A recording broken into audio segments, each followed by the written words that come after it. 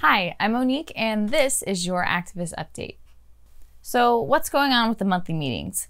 We're still in a COVID world, which means San Diego County, Orange County, Riverside County, and San Bernardino County have all been having monthly meetings via Zoom and Facebook. How's it been? Well, actually, it's been great. Yes, we would rather meet in person, but the online meetings are super easy. The feedback we've gotten is that they are very informative too. So for now, we're going to continue to do them online until all the COVID craziness is behind us. Whatever county you're in, San Diego, Orange County, Riverside, San Bernardino, check out the schedule on our website or on our Facebook page and join us at an online monthly meeting. In September, San Diego's meeting is on September 16th, Orange County's meeting is on September 17th, San Bernardino's meeting is on September 24th, and they all start promptly at 7 p.m. Riverside's monthly meeting is on September 26th, and theirs start at 4 p.m. So fire up your computers and Zoom with us. In the news, the biggest news story in the Second Amendment world has to be the magazine ban ruling. Back on August 14th, the Ninth Circuit Court ruled that a ban on magazines is unconstitutional. Yeah, you heard that right. The Ninth Circuit Court got it right. And whew, what a big decision this is. A San Diego lady named Virginia Duncan decided that the magazine ban voters voted for in Prop 63 was unconstitutional. So she took him to court. Last year, Judge Benitez ruled that she was right. But California appealed, and the case went in front of a panel of 3 Ninth Circuit Court judges. Good news though, the third judge was a Trump appointee, and he was the tie-breaking vote. So the ruling was exactly what we already knew. A magazine is a necessary part of a firearm, and firearm bans are unconstitutional.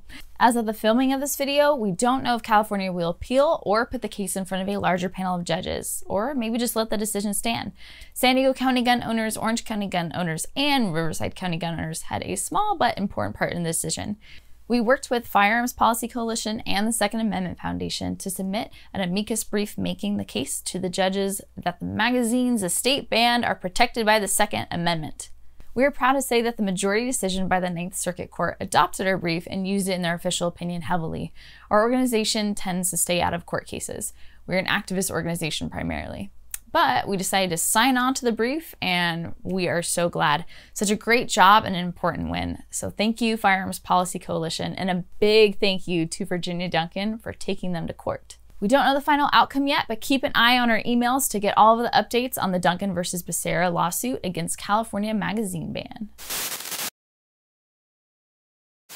Have you heard the news? Gun Sports Radio is now Gun Owners Radio, and they've adopted a very familiar looking logo. We are very excited to announce that Gun Owners Radio has a new name and is now a 2-hour format. That means longer, more in-depth interviews, gear reviews, local Second Amendment news, and everyone's favorite trivia master, Sam the Gunman. So check out Gun Owners Radio on Facebook, stream it on our website, or find us on any podcast service. This month, Gun Owners Radio had on 17-year-old high school student Kaylee.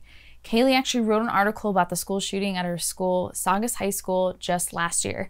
We interviewed Kaylee on Gun Owners Radio, and her interview was fantastic.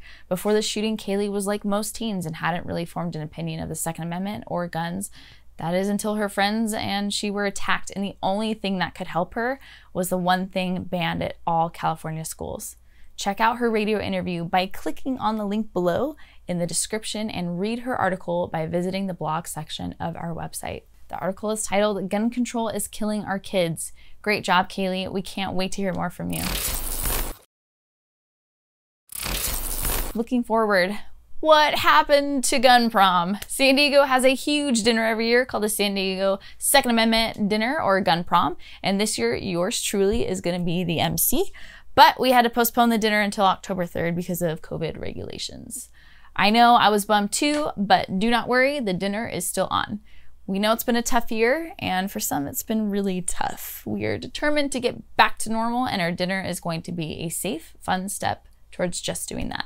We are working with the venue and the county to make sure our event is going to be great. Despite the delay, it is still happening. Lots of prizes, 800 people, fun times, elected officials, and me as the MC. So don't miss this event. Tickets are on sale. Go to thegunprom.com to buy a ticket. The early bird specials are still in effect, so it's just 99 bucks a seat. It will be at the Town and Country in Mission Valley in San Diego, and you might just win a gun. Remember, check out gunprom.com and buy your ticket today.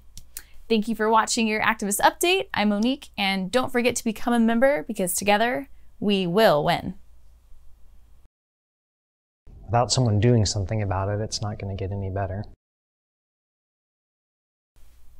Is this a lot of finger pointing? Am I like shooting the camera with a pew?